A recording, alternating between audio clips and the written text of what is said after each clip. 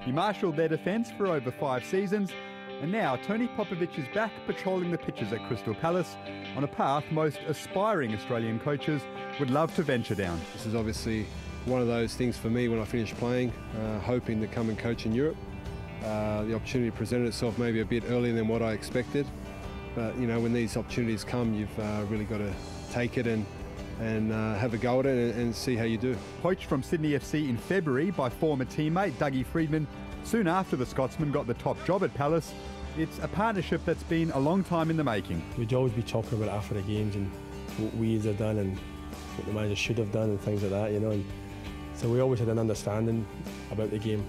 It was always the same. So when I did make the call to him, you know, he'd one or two things to sort out in Sydney, but eventually I'm so glad he came over. Coaching was always a Popovic passion, stepping into an assistant's role straight after retiring as a player at Sydney and serving under both John Kosmina and Vidislav Levicka.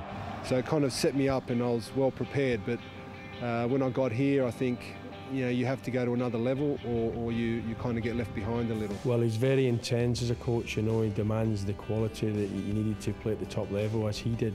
When coaching first team players, you got to push them every day, you got to demand certain things from them, you know, mentally as well as physically, and Tony does that. Oh, no doubt Tony will be a manager one day, you know.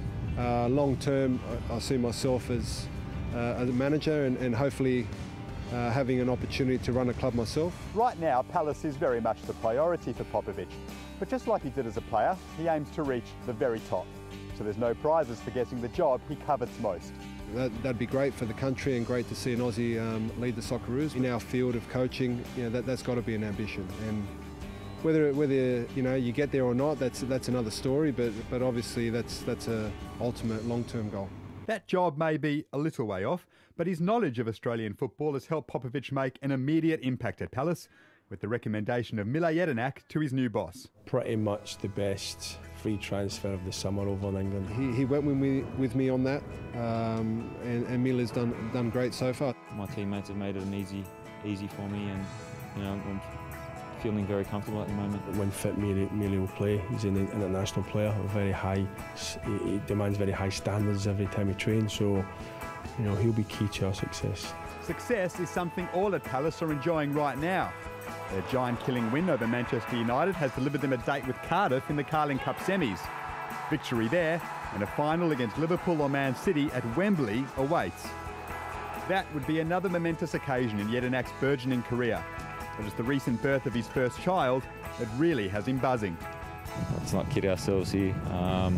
It's the best thing and probably the biggest thing that's ever happened to me. Crystal Palace or Socceroos, man? Do you want those on first?